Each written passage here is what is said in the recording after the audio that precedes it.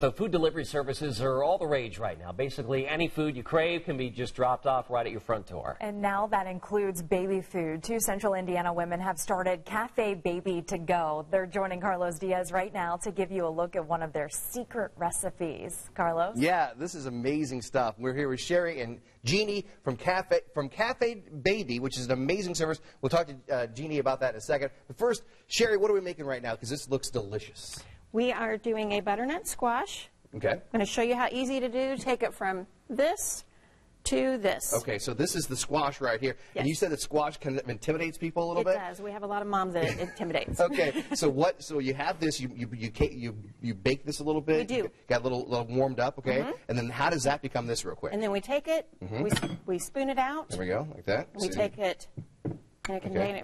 Do like this. All right. Dump it in our food processor, Okay. So and we give it a whirl. While you're doing that, while you're giving that a whirl, I want to talk to Jeannie. Cafe Baby it's ingenious. It's basically, and you came up with it because you're like, you know what, I don't have enough time to do these things. Right. So I'm a full-time working parent. I wanted to make all my daughter's food, and I realized how time-consuming it was. I don't have time to make it.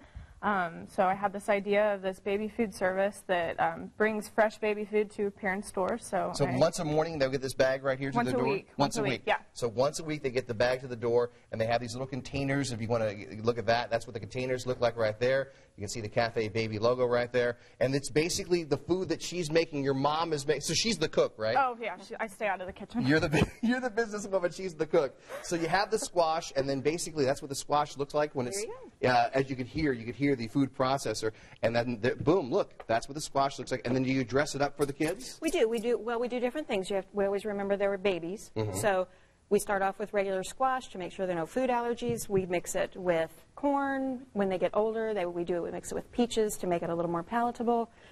It's amazing. And it's so simplistic. And do moms want that? They want that kind of no preservatives kind of a thing? Right. No preservatives, fresh.